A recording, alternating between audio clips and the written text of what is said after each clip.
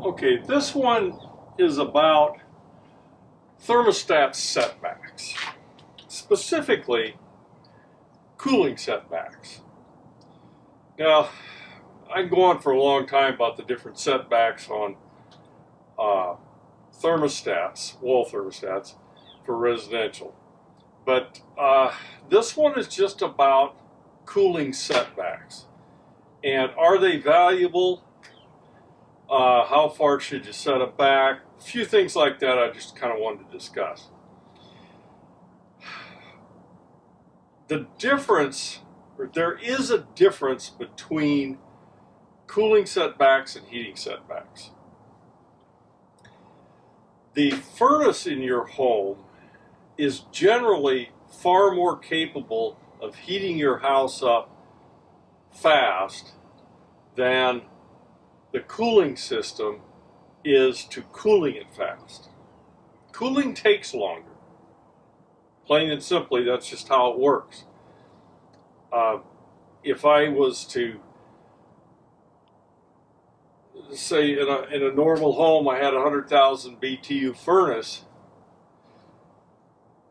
100,000 BTU air conditioner would be quite large.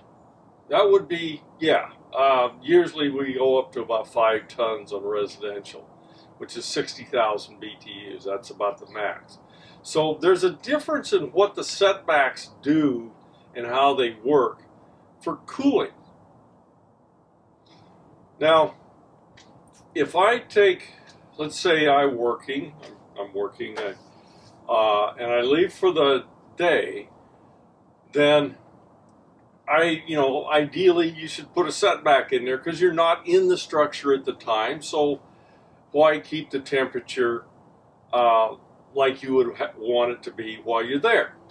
Okay, I'm going to leave 8 o'clock in the morning. I'm going to set this setback 10 degrees.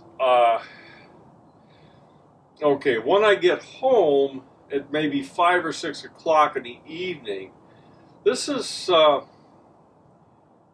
little after what the maximum cooling load is probably going to be. It could be at the maximum depending on where you live and so on.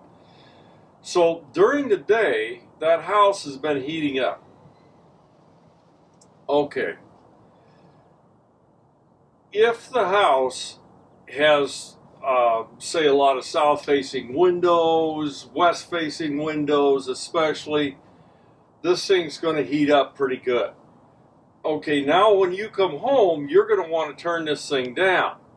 Now, if you manually do it, certainly it's going to take 2 or 3 hours to cool down your house.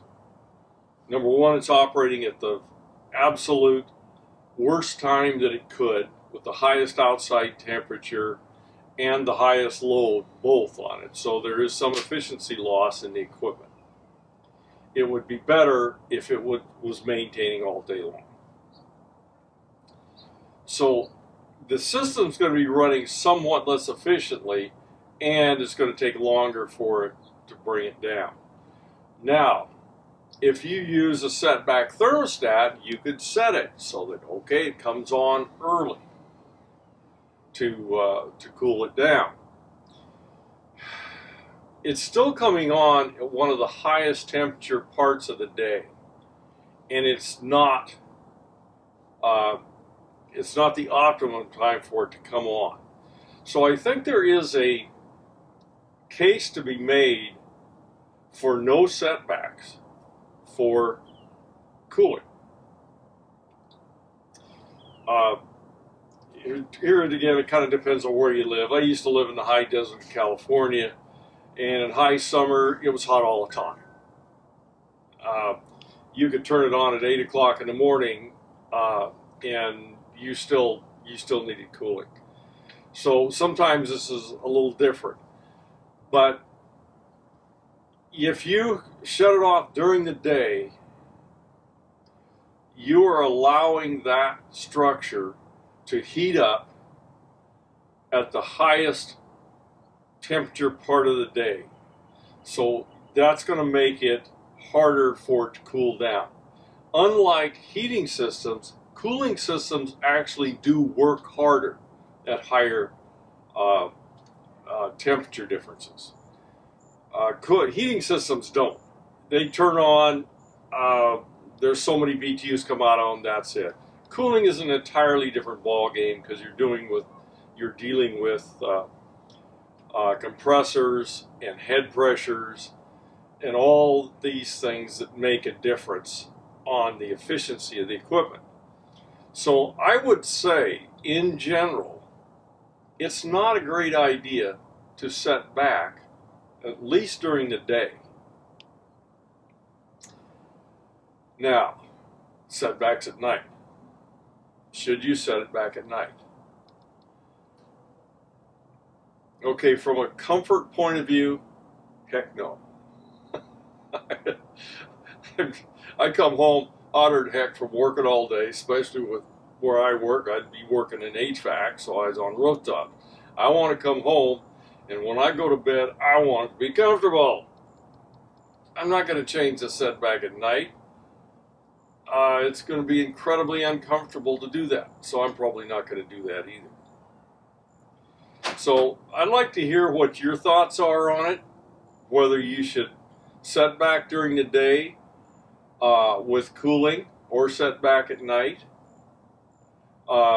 You've seen what I thought, and let's see if there's any differing opinions out there, and give me your reasons why, and maybe we'll discuss it further.